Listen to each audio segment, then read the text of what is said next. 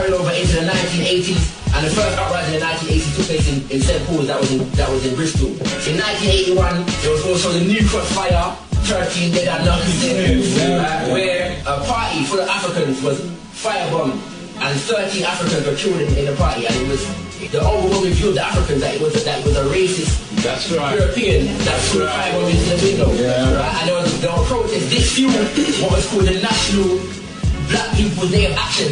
25,000 Africans came out on the street when they heard National Black People's Day of Action. Think about it. Imagine you had National Black People's Day of Action today, and how many African people were out on the street. Yeah, because then we had a culture that we answered to. We heard National Black People's Day of Action, and we knew that we had to be here. Because you're black people. That's what I'm saying. Right? And so the chart for that was blood I got running. Everything there. Right?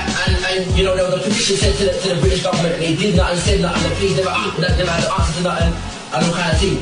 There was also an operation called Operation Swamp, which is a stop and search operation that was in Brixton, that led to an uprising in Brixton in 1981. Also, there were peer uprisings in 1981. There was uprisings in Bolton, in Chapeltown, Hackney, Handsworth, in Birmingham, High Wycombe, Leicester, Luton, and in Liverpool. Yeah, when African youths were rising up against the injustices that they were facing all over the country. It's not just London, you know, it's all over the country. When I was researching this issue, I was amazed to see the amount of history that we have in this country that we just don't know about. We're talking about 20 years ago.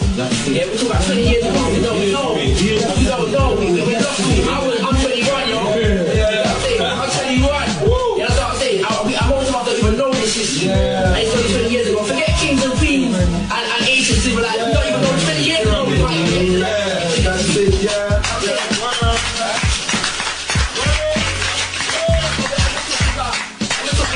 The side of the times, if you don't know our history, the side of the times is based upon historical analysis. So if you don't know our history, we're not going to be Babylon's singing big left hooks, and we ain't seen it coming. Yeah? We never saw the one that happened before. That's what I'm saying. Right? But, interestingly enough, yeah, out of all the uprisings that I've mentioned, like I said, there was uprisings in Brixton, in Bolton, Chapeltown, Hackney, Handsworth, High Wycombe, Leicester, Luton, Liverpool, and not one gun was fired. Yeah, there was no guns around in that time. Sorry, yeah, there was no guns around in that time. One fling, one more time. Yeah, rockstone fling. Say one more time. Like stick, beat people and all kind of thing, but there was no guns fired. Yeah, we never had no gun. In 1983, there was a murder of Colin Roach, which also sparked another demonstration. The brutality that we're facing now. Right. I'm just cataloguing the brutality that we're facing now. Growing up in, and this is the Africans born over here, growing up in a society that hates them, in a British society that expresses hatred for them consistently. So the education system, just walking down the street, to the employment offices, man can't get a job and that kind of thing was going on. Which led to, also, just as a footnote, 1983 was also the year that the American government invaded Grenada, and killed out Morris Bishop, who was revolutionizing Grenada at the time. Not fiction that we need to get to grips with, there's so much. In 1985, which was a hot year for African people, again, there was a Handsworth revolution, uprising in Handsworth, yeah, and again, we need to know about the thing there, you know, Steve Collins and them thing there was writing true about the sort of situation, right? And, you know, you had situations whereby 630 African youths were arrested in a space of like 2 weeks.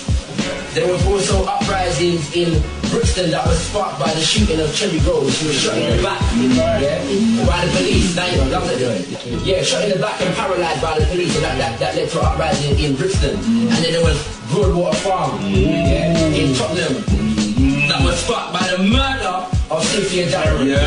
Cynthia Jarrett was killed by the police. They went into a kicking her door looking for her son. Right, and when she tell us, I feel after he's not there. Then push her down and, you know, she had a heart attack and eventually died. And the Africans weren't having it no more. And they rose up. And that was a hot battle. That battle, you know, that battle was hot. Fire burn. And also, it was so hot that even Bernie Grant politicians had to say, stop, look how bloody good hiding. Look how bloody good hiding. And they were vexing ever since then. You know what I mean? Bernie Grant still vexing.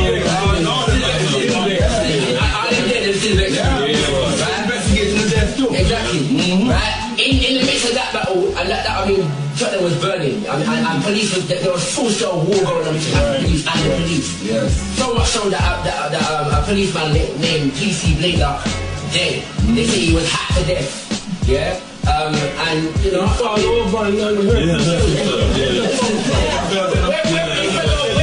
fell over and hurt himself or not, I can't call it, and I won't. But whatever happened to him, Africans have been killed within this context since the 1950s. One piece, and the police are responsible for a lot of those killings. So one piece he gets to be doesn't even make up, doesn't even touch the ground. Yeah, that we can really it's an issue, right? But even though man dead, the PC died, yeah, still, and World War I was hot, still.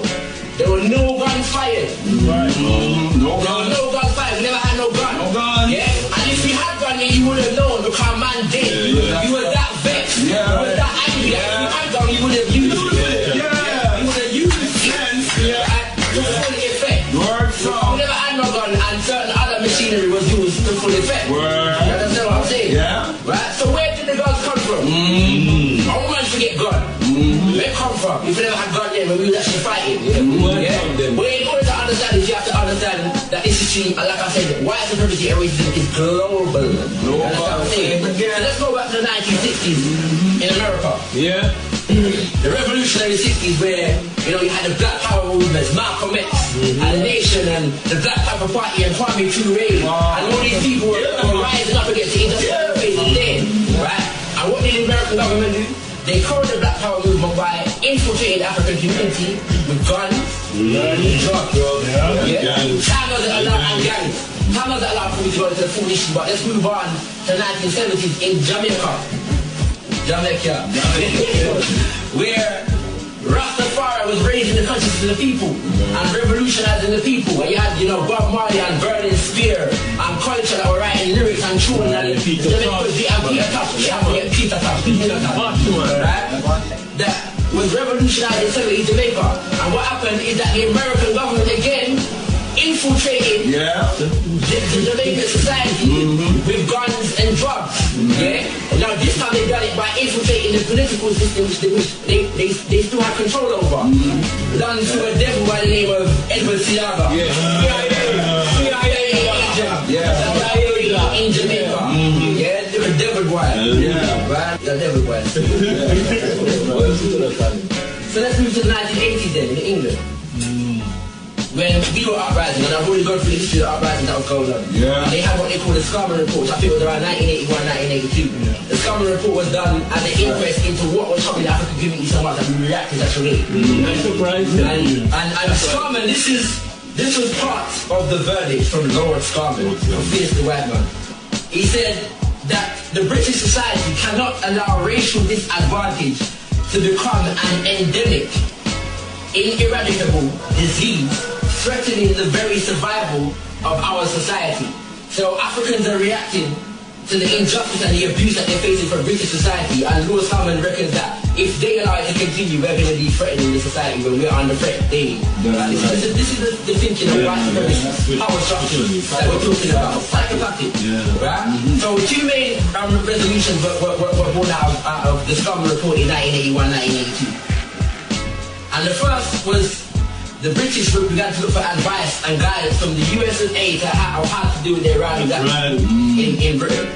Now bearing in mind that we already done gone through the history of America, what they did in America and in Jamaica, what kind of advice do you reckon they were giving their British daddies in terms of their advice, in terms of how to deal with their rally African people over here when they were uprising? They had methods that they had tried and tested. What else they didn't tell them? You know what I'm saying? Right? And also another resolution that came out of it was the creation of a black middle class. So if you put some of them in office, then they might think that they're reaching somewhere within the society. As a result of that, in 1987, you had the election of Paul Bolton, Bernie Grant, and Diane Abbott as African MPs. You know, and leading blacks as opposed to African leaders. You know what I'm saying? They are leading blacks that were put in there. But during the Broadwater Farm situation, they had the estate Broadwater Farm estate was locked down for about 6 months. It was locked down, you couldn't get in there to the point whereby the community had to galvanize in order to help people that live on the street, to bring them food and all kind of things. And my father and Sister Kai was involved in that campaign. We're bringing in food for the people there. Africans actually bringing in food to support the campaign, and you know, and Africans were galvanizing. We had a level of unity there that we just haven't maintained. So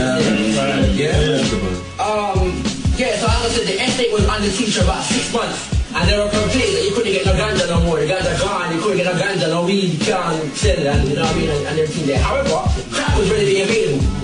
Right? Crack was readily available. You couldn't get no ganja on Roadwalk Farmers Day. Right? And ganja was, or food. In fact, apparently there was even trouble with electricity and water. That couldn't get into the estate. But crack was there. That's right. And if you know African people, especially in them time, we didn't really even crack things to talk. Let's talk about the ganja, we didn't really even crack things to talk. You know what I'm saying? We were the end of the crack thing. So where was the crack coming from? I grew up from under siege for 6 months. What were they doing there? Never had no guns before. Right? After 6 months, gun was readily available, crack was readily available.